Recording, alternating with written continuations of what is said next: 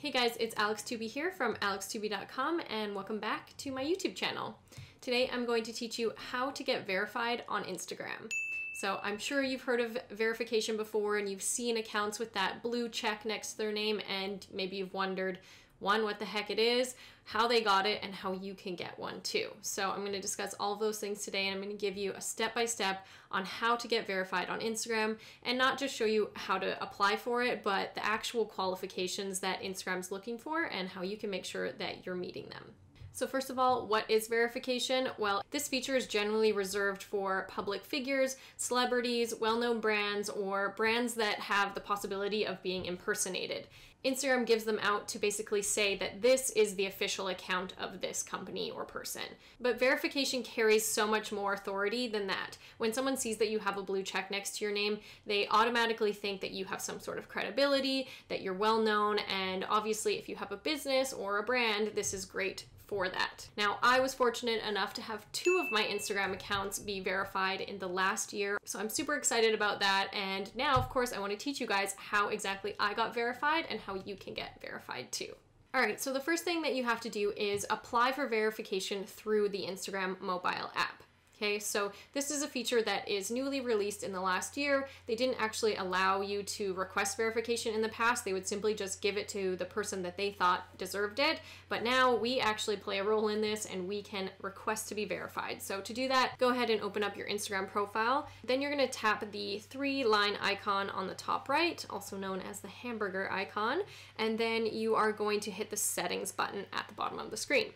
From there, you're going to scroll down until you see request verification and go ahead and tap that. On this page, you're going to read a little bit of information about verification, and then you're going to have to fill out a couple of questions. So the first question is, what is your username? It's already plugged in there, but you want to put in the Instagram username that you want to be verified.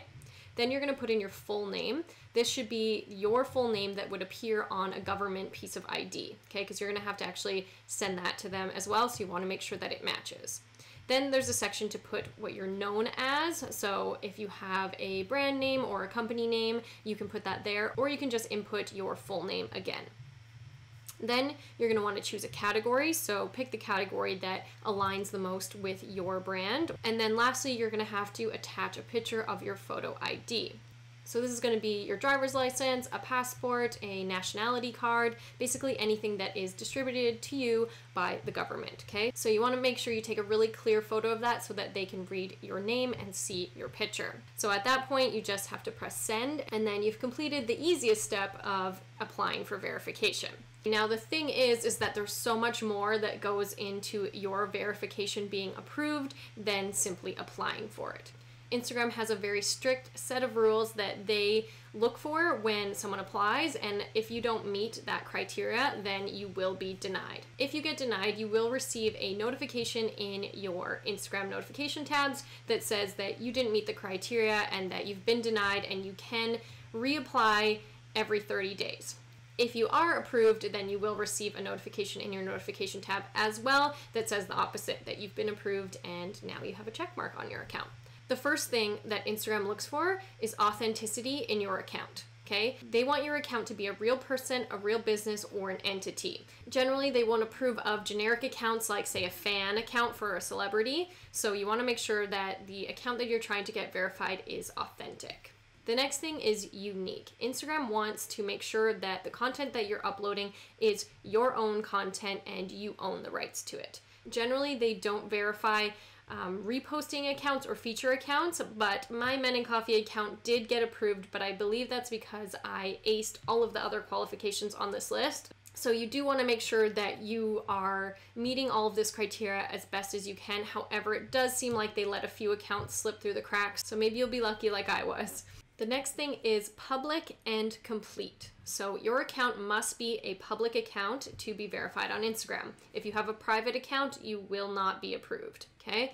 And to be complete, you have to have a filled out bio, including a profile picture and a few posts on your account, okay? You need to have everything filled out in the edit your profile section.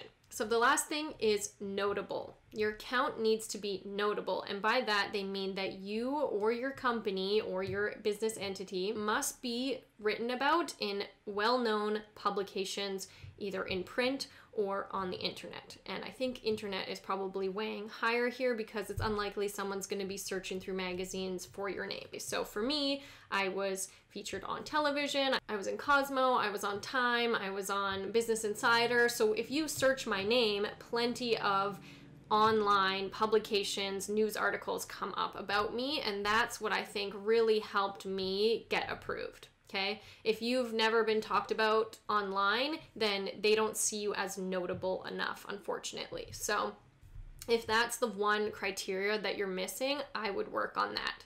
Now keep in mind that they do state that any sort of paid promotions, so if you pay a company to write about you and they can somehow tell that, then that will not be valid. And any online promotional stuff you do, so say you pay for an ad of yours to be on businessinsider.com, that won't count either. So you need real organic news articles written about you or your brand. So again, I think this is probably going to be the one feature that stumbles a lot of people, but if you really want to be verified on Instagram, then you got to do something that's going to get people talking about you and get you into the news, okay? If this is your stumbling block, then I have a tip for you. When I was trying to grow Men in Coffee, I would actually search for articles that were written about Instagram accounts, and when I found out who wrote that article, I would find them on Twitter, send them a tweet and say, hey, I saw that you wrote an article about this account, maybe you would be interested in writing one about mine, and it worked for me. So go ahead and give that a try, and maybe you'll have your first news article published, and that's what's going to help you